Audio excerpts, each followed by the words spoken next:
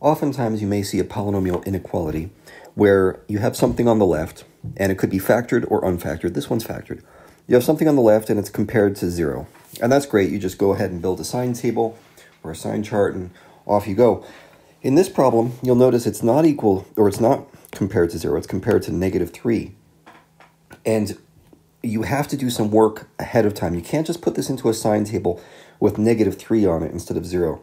You have to do some work to get it equal or get it compared to 0 on the right side, even though it says -3 right now. The way we're going to do this is we're going to turn it into this.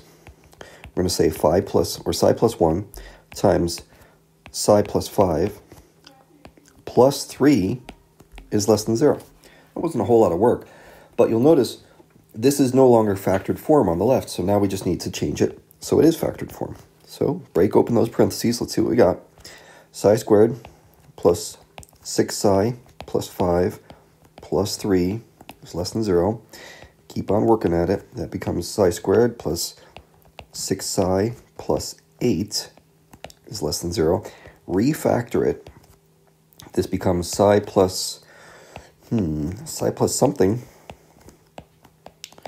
I think two numbers that multiply to 8 are 2 and 4. Double check. They add to 6. That looks good. So now you go ahead, build your sign table. And we've got intercepts at -4 and -2. My factors are psi plus 2 and psi plus 4. And now we can fill in this table according to the usual method and get our result right here. And now we see that this thing is negative. Remember, this is what we want. We want it less than 0, not less than or equal to 0, less than 0 in this case, which means here's your solution.